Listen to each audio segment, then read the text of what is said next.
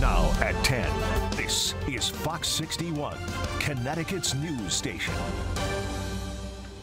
And we begin tonight with a state bill written to protect healthcare workers that may have had some unintended consequences. Thanks for joining us for the Fox 61 News at 10. I'm Brent Harden. And I'm Sarah Sanchez. You may remember the news story from October. 63-year-old Joyce Grayson was found dead in a basement of a halfway house in Willimantic. Now, Joyce was a visiting nurse providing care for registered sex offender Michael Reese.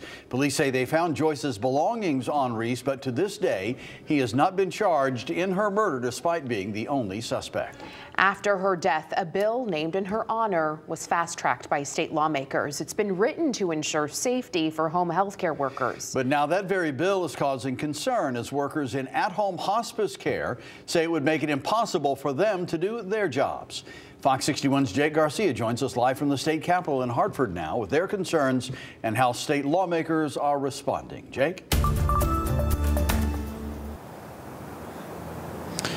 Well, Brent and Sarah, state lawmakers actually making some changes to that bill that would require some safety precautions for at-home health care workers after Connecticut Hospice says some of those safety precautions would mean people going without end-of-life care at home. Senate Bill 1. This bill is focusing on making sure that home health workers, when they are going to go and take care of somebody in their homes, they're going to be safe. Would require medical professionals to conduct a risk and safety assessment under Connecticut law as the hospice industry grows. And that's the fastest growing segment of people because we want people to age at home. We want people to be able to get treatment at home. State Senator Saud Anwar says safety for these employees are paramount. Or when a person even enters the home, they have enough information to be able to make sure that they need any other safety communications, and they also want to make sure that they're not alone if there's a high-risk situation. But in order to get that data, it takes a little bit of time and it takes a little bit of effort. But if passed, workers say it would change at-home hospice across the state. Asked us to do background checks on both patients and their families, including criminal records, possession of firearms, drug and substance abuse, and all kinds of things, including the statistics of crime in their neighborhood, that would have been an insurmountable barrier for people to get hospice care. Which Pierce says would lead to discrimination in hospice care and take too much time when patients need care quickly.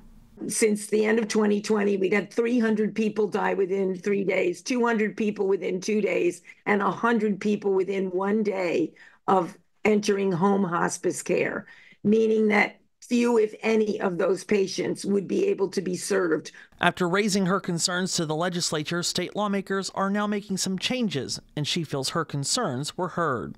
We feel that we've been listened to and we've been heard, and that they are working to craft a bill that won't put them in the position, frankly, of telling a constituent, your loved one died without hospice care because we passed Senate Bill 1. Now, state lawmakers are racing against the clock. This is a short legislative session as it's scheduled to end in just about 3 weeks. So lawmakers moving at a fast pace to get things passed before the end of session. Reporting live at the state capitol, Jake Garcia, Fox 61, Connecticut's news station. All right, Jake, thank you. We are following breaking news in East Hartford now, where I-84 eastbound is backed up after a pedestrian was hit by a car. That crash happened around 8:30 this evening between exits 58 and 59. There's no word yet on the condition of the person hit or why they were walking on the highway. Traffic is closed and emergency crews are on the scene. We'll update you as we learn more.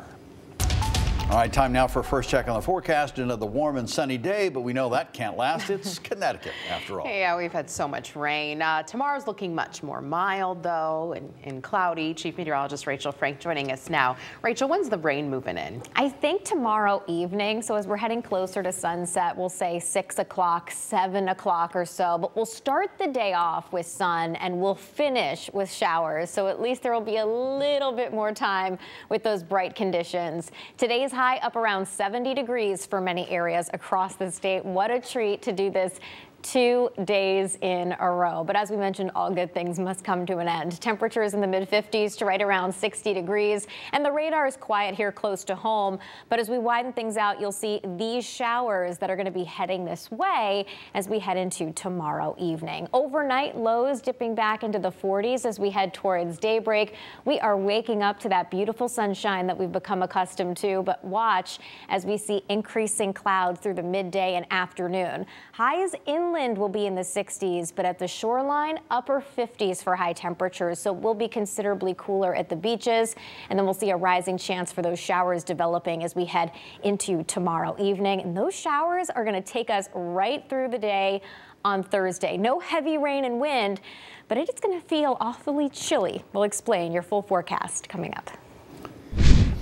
All right, Rachel, thank you. Traffic is flowing again on Broad Street hours after a violent road rage incident in Bristol this morning. A man was sent to the hospital with serious injuries sometime around 6 a.m. Fox 61's Matt Caron has more from Bristol police on what they believe happened. The operators became involved in a confrontation. During that confrontation, shots were fired by one of the individuals, striking the other. An early morning road rage incident ended in shots fired. 2 men, 2 vehicles, 2 out-of-state license plates, but at this point we believe that they're both Connecticut residents. Police wouldn't say who was involved, but one of the vehicles, this 2011 Ford F-150 with New Hampshire plates, was a New York State certified escort vehicle. According to the New York DMV, these vehicles are specially licensed to escort bulky, oversized cargo loads on New York highways. The other vehicle, this 2014 Subaru Forester with South Carolina plates. Why would you be in that type of mental discourse? There's no need for it. It's unnecessary, and someone got brought by Lifestar to a hospital. It's terrible. That wounded man still fighting for his life. We know it's serious.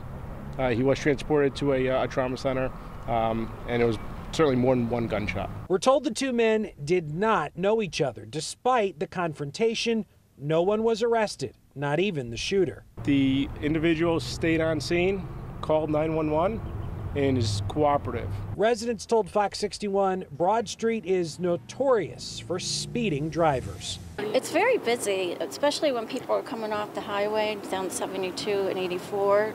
They speed. It's, and it's very scary. Police emphasize that cooler heads prevail on the road. We really want to remind the public to avoid confrontations.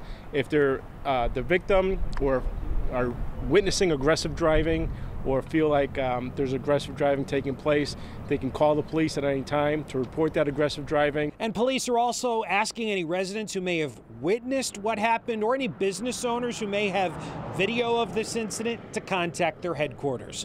Reporting in Bristol, Matt Caron, Fox 61, Connecticut's news station. A deadly crash is under investigation in Haddam. Police say a driver was going north on Route 154 early this morning. They were hit head-on by another car. One driver was pronounced dead on scene, and 2 others in the other car were taken to the hospital. They're expected to be okay. Anyone who witnessed the crash should call state police. And new at 10 tonight, a middle school teacher in Manchester faces charges now after several students accused him of inappropriate behavior in the classroom. Police say 58-year-old Floyd Gray surrendered to police today. Back in February, Gray had been accused of inappropriately touching students and making inappropriate comments while in class at Illing Middle School. He is charged with breach of peace and risk of injury to a minor. Police in Naugatuck say they've made an arrest in a violent bar fight from last Thursday. Richard Molyneux of Naugatuck's accused of stealing another man's gun at Sullivan's Cafe on Church Street, then walking outside the bar and threatening to shoot the man he stole it from. He was detained that day and is facing several charges. A busy night for the Hartford Public Schools Board of Education. While they were hearing public comment on a controversial proposed budget for the next school year, they also heard from a 76-year-old man who says he is still trying to right a wrong 56 years later. Mike Fothergill was expelled from Hartford Public High School in 1968. He says it was for his part in organizing a walkout following the death of Martin Luther King Jr. in Memphis one day earlier. Hundreds left the building early, but only a handful of students were expelled. Now Fothergill is calling on the school to give him an honorary diploma. I admit I wasn't a great student, but I wasn't a quitter.